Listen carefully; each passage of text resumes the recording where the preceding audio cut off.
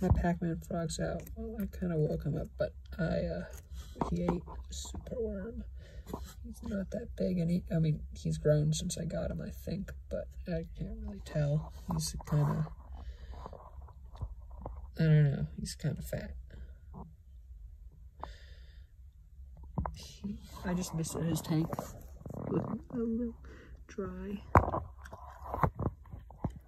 He,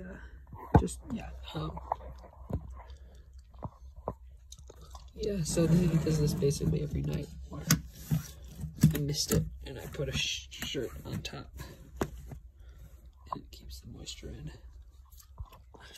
I also just woke them up just to check on them. So I always like to check on them at night, make sure they're all fine. I've raised her since she was a baby, so, and I just, yeah, but they do this. So usually she will sleep on the log and he'll sleep in that little corner back there. But I woke them, but tonight I found him on the rock in the back. At nighttime, my gnolls sleep. I have 3. One of the female green gnolls was old, so I don't know what he has, but he started acting really weird a little while ago. Like whenever he tries to run away, he just runs in a circle and his head's kind of wobbly, so I don't really know what's wrong with him.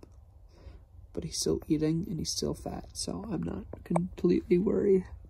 And the isopods in here had babies, which I'm very happy about.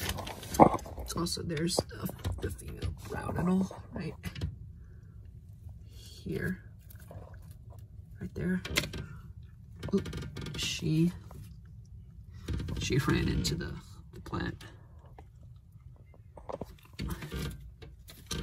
And there's another green gnoll in that tree. Yeah, right there.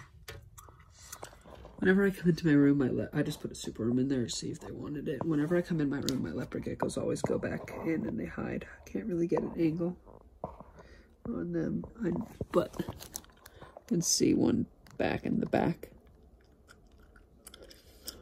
I don't want to shine a flashlight. I don't want to disturb them, so. Well, no, I'll just turn it on for a second. There's the female, right? The glass is all gross. But there's the male. You can see him. Sorry, glare.